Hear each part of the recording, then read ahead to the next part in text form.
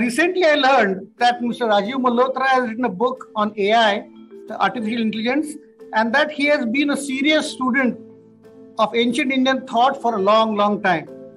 So I felt there would be a connect between the ancient thought and AI, and hence I requested him to come as a guest speaker in my class.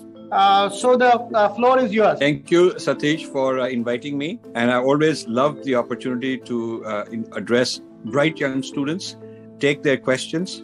Has the time passed for Indians to do something about creating a new paradigm of say management that is India-centric and that maybe the West could seek to emulate from us? You cannot export unless you consume it, unless you practice it yourself.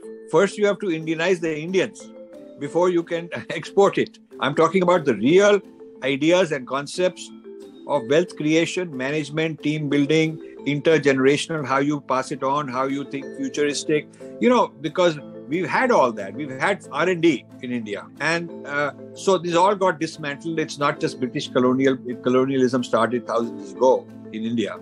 And so how to bring all that back together should be a major enterprise. But I will tell you, for 30 years I've tried.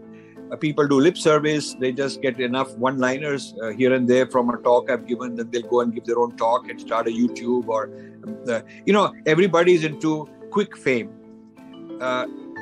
short attention span, quick results. But what you are talking about is a deep project. It is a project that is multi-year, requires a lot of people, some resources. I don't know of a single think tank working on it. That's the problem.